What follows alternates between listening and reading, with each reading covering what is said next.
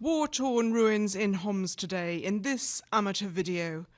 Hundreds are trapped in rebel-held enclaves in the city, besieged by government forces, desperately hoping peace talks might secure safe passage for a UN aid convoy.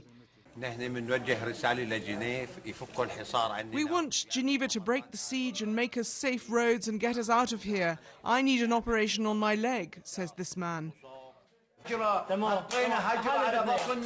We fill our stomach with stones. We don't want food or water anymore. We are worried about the wounded people, says this man.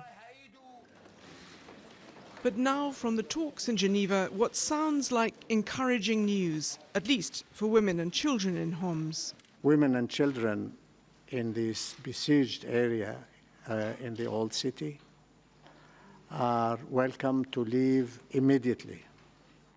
The Syrian Deputy Foreign Minister, who's also in Geneva, confirmed the deal. If the armed groups, if the terrorists in the city of Homs allow these children and women to move and to leave the old city of Homs, we shall allow them immediately every access, and not only that, we shall provide them with shelter, we shall provide them with medicine. Though this is a limited deal, it is significant. It shows these peace talks here in Geneva can make a difference. But there's a caveat. The Syrian government is saying that if anyone other than women and children want to leave Homs, in other words men, they've got to put their name on a list, and the opposition fear a trap. The regime keeps asking for lists. We feel that these are lists that it will use in detaining people and maybe torturing them. It's not a good thing to ask for these names. People don't trust the government with any names. Also discussed in Geneva today, the issue of prisoners.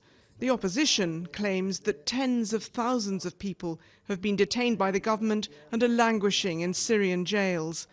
The Syrian government says the opposition needs to give them details of all those kidnapped and captured by armed militias, a subject that's likely to be returned to tomorrow